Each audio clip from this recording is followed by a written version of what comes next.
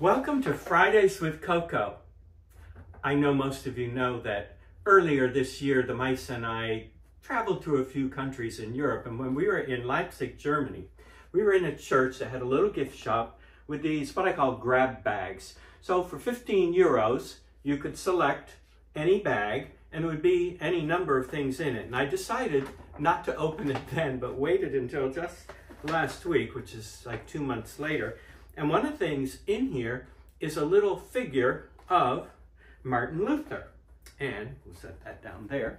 We kind of put him together, and here he is. I'm going to just let you see him up a little bit closer, and he's writing those theses. Now, if you want to know a little bit more about Martin Luther, last week's video featured Wittenberg, Germany, where he lived. We were just so attracted because we do have this thing about bees. This week, through the ecumenical prayer cycle, we will be praying for people who live in Ghana and Nigeria, right around this part of Coco's beach ball globe. By praying for these people this week and people in other countries through the other weeks of the year, we will pray for all of God's children in the world in 1 year. Let's begin with this. And I like this airline ticket. The name of the passenger is Coco, and the assigned seat is Anywhere She Wants. A reading of Galatians chapter 5, verses 16 through 25. Let God's Spirit show you how to live in a good way.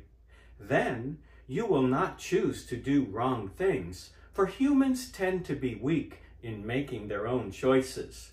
Some of these choices include jealousy, anger, or hurting others for the purpose of feeling self-important. Such choices are opposite to the things God's Spirit wants. God's Spirit will lead you to do only things that are good in the sight of God. Then you will inherit the kingdom of God. Live by the fruit of the Spirit, that is love, joy, peace, patience, kindness, generosity, faithfulness, gentleness, and self-control. These are good things. When we live by these, we belong to Christ Jesus, the one who already took all the bad things to the cross. If we live by the Spirit, we will also be guided by the Spirit. The Word of God for the people of God. Thanks be to God. You heard it here. We have heard, and we will tell the story. Coco has written a poem for you, and she chose a picture of an organ that you're going to hear about a little bit later. The title of Coco's poem is Speaking of Optimism. It is often said that we now live in what's called the age of information, a time when fountains of knowledge seemingly provide instant gratification. Speaking of fountains, there's the ever-famous one called the Trevi in Rome. There is also a writing pen known as a fountain, possibly found in your home. Speaking of writing pens, compared to quills, they really are magnificent, longer lasting than those tail feathers from birds, using as a scribing implement. Speaking of feathers, not all are created equal, one might suppose. Sturdy are the ones from geese, sturdier from swans, the sturdiest from crows. Speaking of sturdy, it is true that a quill point gets dull from too much demand. But did you know that the point can be hardened by sticking it in hot sand? Speaking of hot sand, this is often found in places that don't get a lot of rain. This may be why quill pens first appeared 2,000 years ago in Seville, Spain. Speaking of things appearing, let me help you get rid of an almost certain fret. Feather harvesting is not scary for birds shed them, and then the humans get.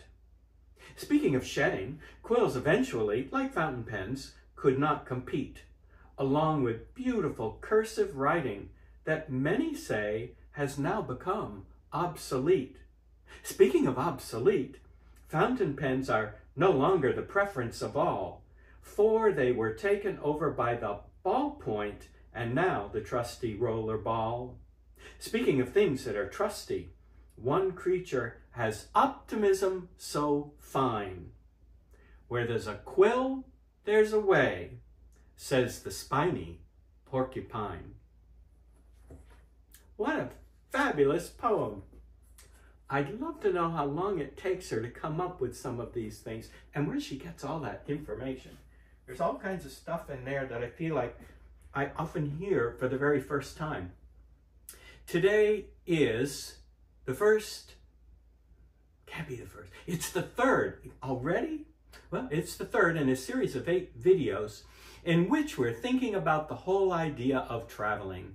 The mice and I spent some time this past summer in several European countries, and we discovered a lot of things about people, especially those with whom we could not easily communicate without sharing the same first language.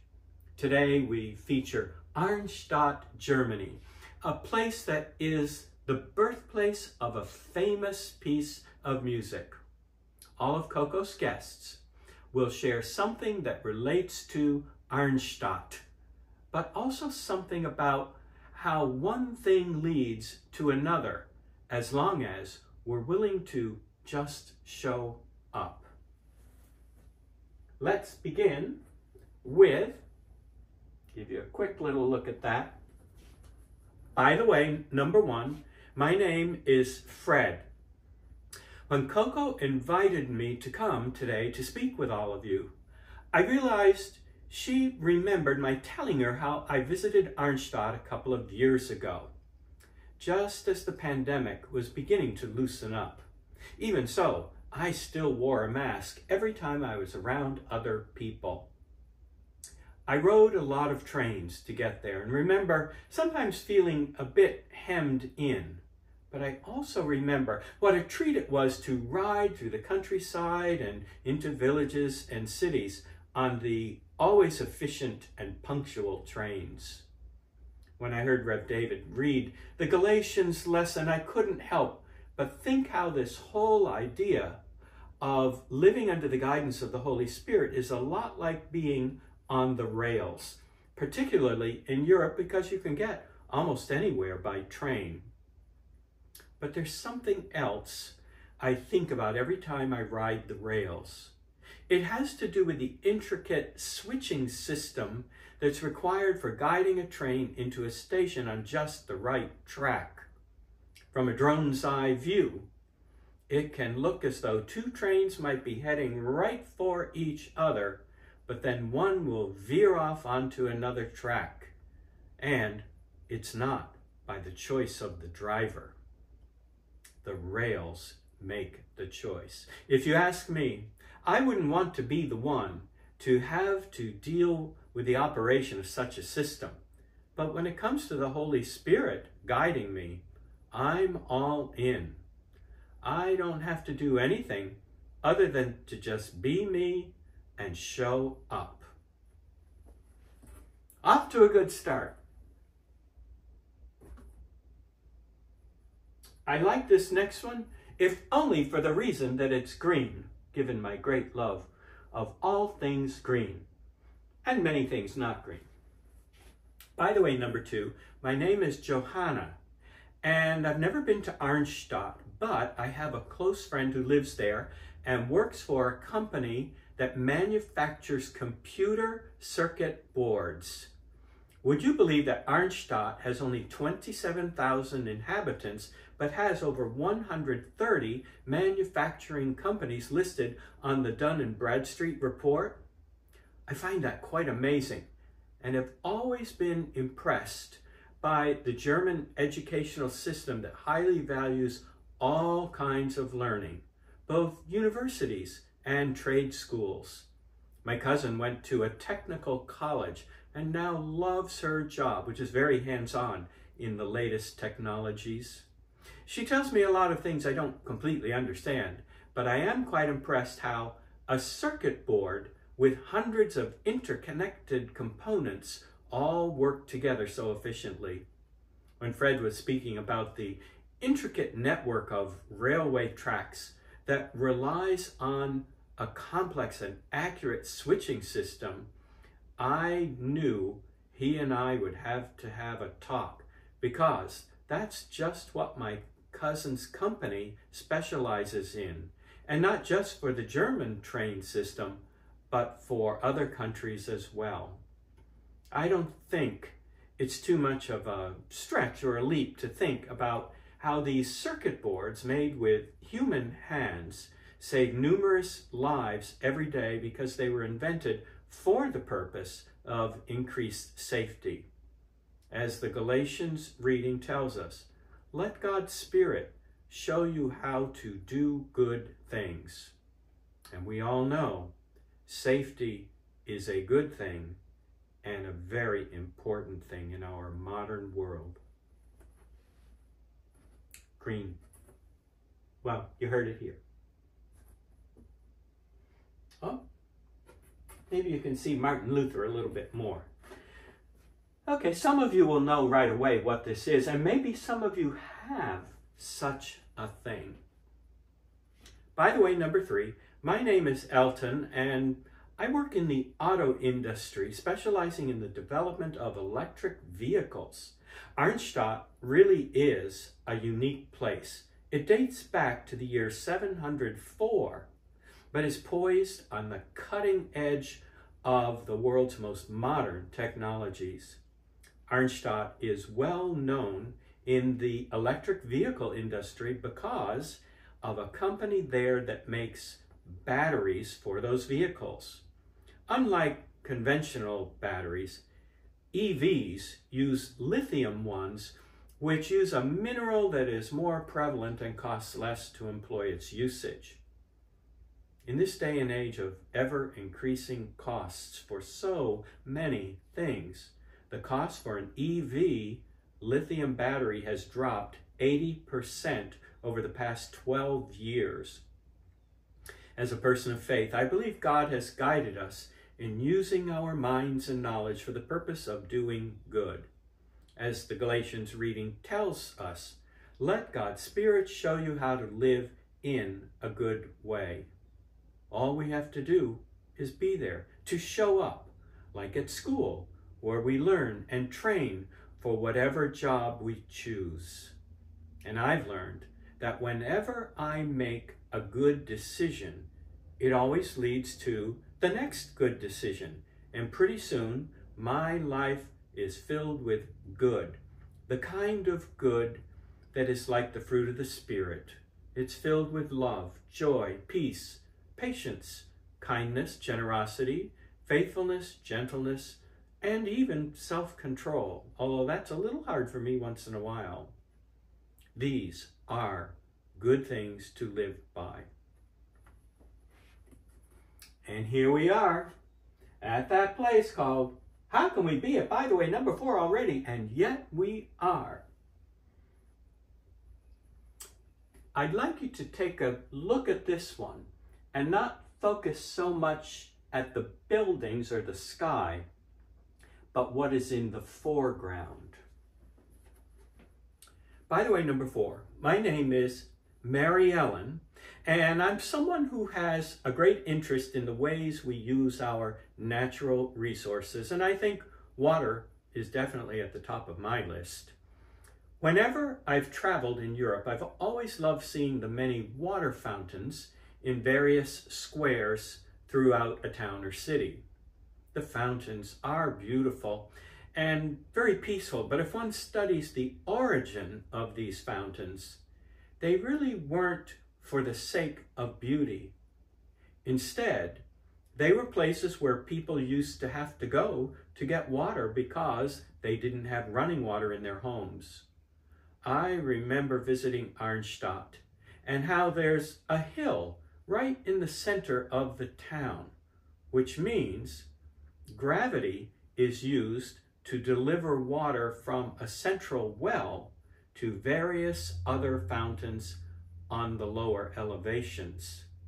So my question is, did the first settlers find this location in which to live, or did they look for a place with a hill because water is so vital to sustaining life, and they knew it could travel to more places in their newly formed town.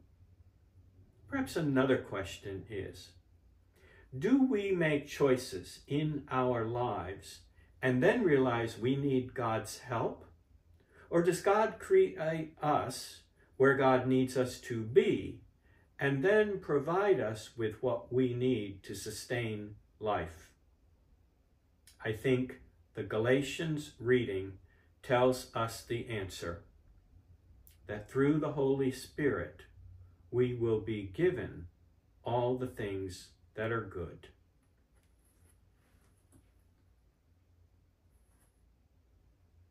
And this one might be the hardest to really identify, but it's got a really cool story behind it.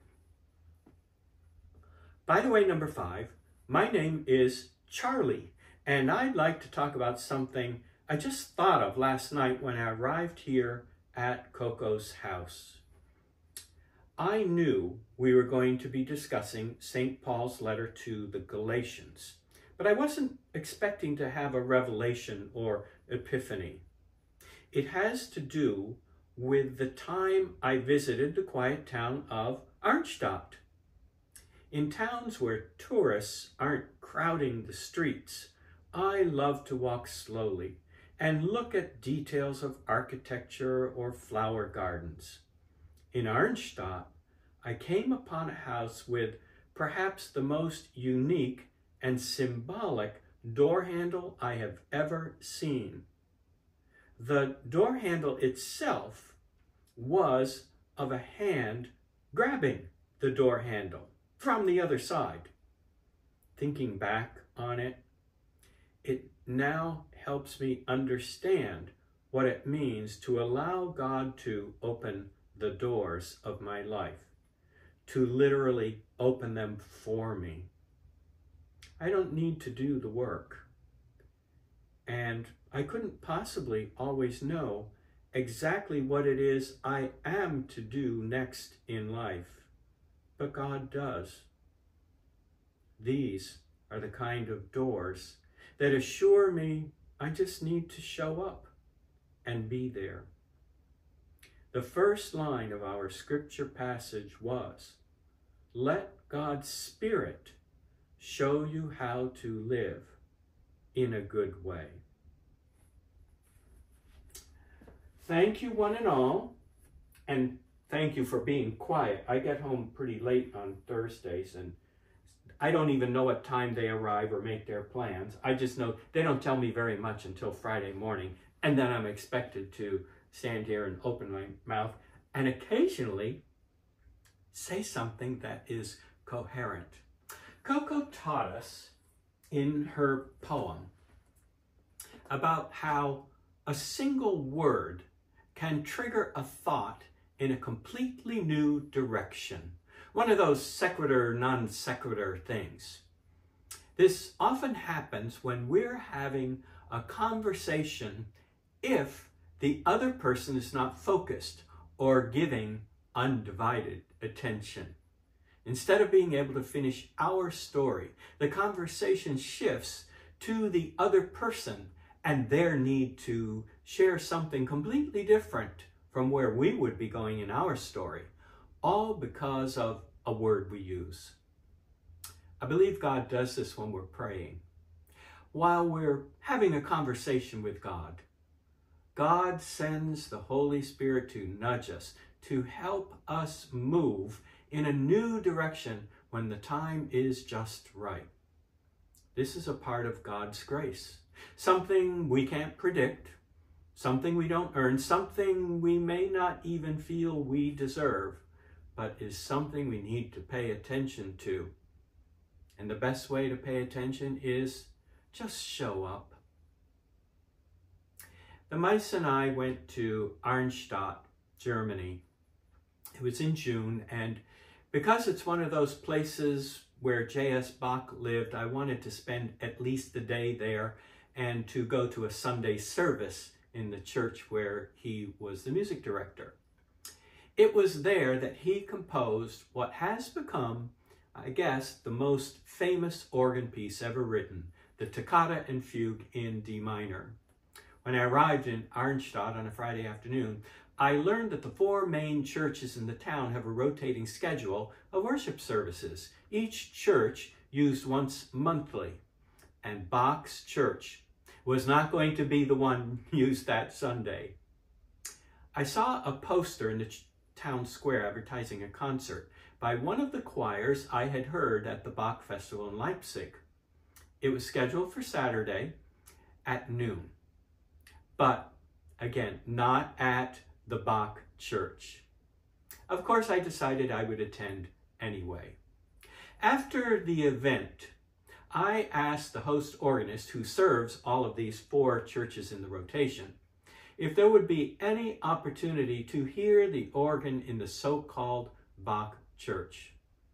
With a twinkle in his eye, he said, "You're in luck. I agreed to play a private recital this afternoon at 4 o'clock for the choir that you just heard sing. I invite you to come as my personal guest." I'll never forget that experience, partially because I got to hear the famous Toccata and Fugue played on the instrument where Bach had composed it. But perhaps more importantly, there was no way I could have orchestrated attending the private concert. I simply wouldn't have even known about it. But all I had to do was be there. All I had to do was show up, first at the choir concert, and then stand in front of the music director organist, and then learn that day that I would hear the Bach church organ. The Holy Spirit had already done the work of orchestrating and positioning everybody in this entire scenario. All I had to do was show up.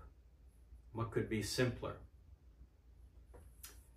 By the way, number 6, when I take these trips, I do a lot of planning, and I always try to decide where I want to be each and every Sunday morning, because there's usually a church that I haven't been in or an instrument that I haven't heard before. And I knew I wanted to go to Arnstadt. There are other towns, there's Eisenach and Lübeck, there are other towns where Bach lived, but I just felt compelled to go to Arnstadt in this particular trip. There are no trains to get there on a Saturday, so the only way I could get there was on Friday. And there would be no trains leaving there on Sunday after the church service, so I would have to wait until Monday. I had to spend parts of 4 days and 3 full nights just to be there for that one service. But here's what happened.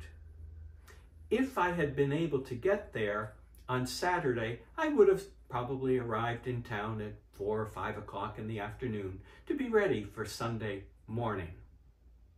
Instead, because of these trains only going on certain days, because of the particular weekend that I could go in my own schedule, I went on Friday. And because of being there, that whole opportunity to hear the concert, to talk with the organist, and to be invited to that private recital took place.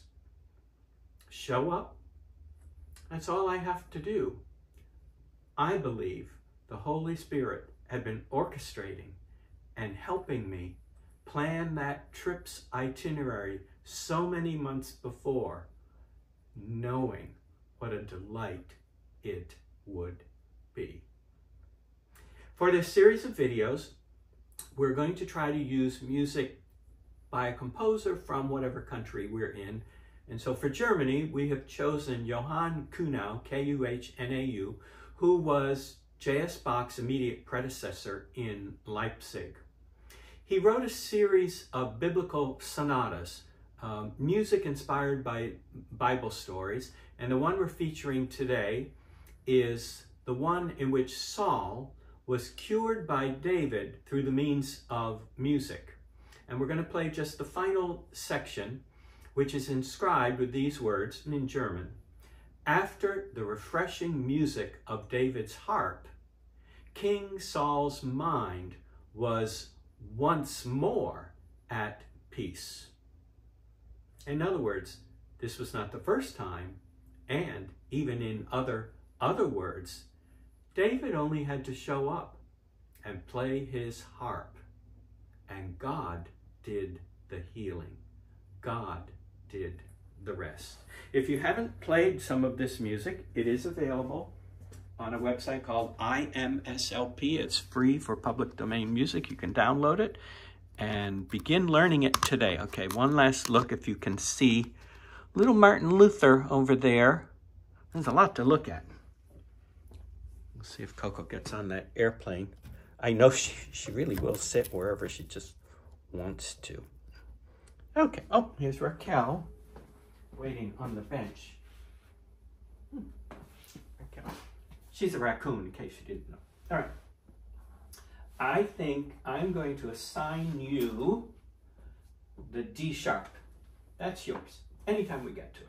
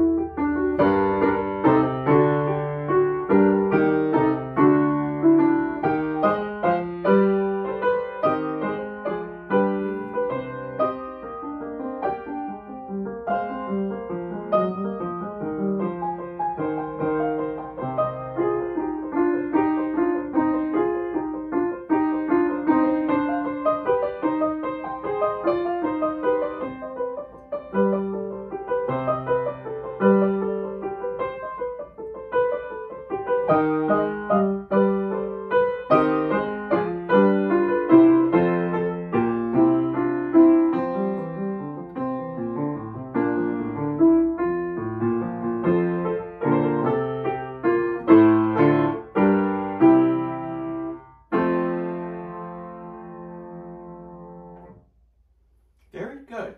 You didn't miss a single D sharp. There are no D sharps. All right. Hold your paws. All of them. Where's your other? There you go. Close your eyes. Let us pray. Ever-present God, thank you for the words of St. Paul to the Galatians, assuring us that the Holy Spirit will always guide us as long as we just show up and listen. Thank you for Jesus, the true light and the true vine, who connects us all, those we know and those we have not met. As we show reverence for life and pray for all of your children and creatures, we give thanks that all of us are sisters and brothers, friends, as Jesus calls us friends. And we especially lift up those who live in Ghana and Nigeria, who you know each by name. We lift up all with any health issues, all who are caregivers, and all who are transitioning from this life to the next, either alone or with loved ones. Thank you for giving us Jesus, by whose living, dying, and rising to new life assures us that we too are promised that new life. As faith-filled people, keep us filled with your holy gifts of hope, peace, love, and joy. God, for all that has been, we say thanks. For all that will be, we say yes. And we say thanks and yes in the name of the one who gave himself completely for us, Jesus. Amen. And may God bless you today. Amen.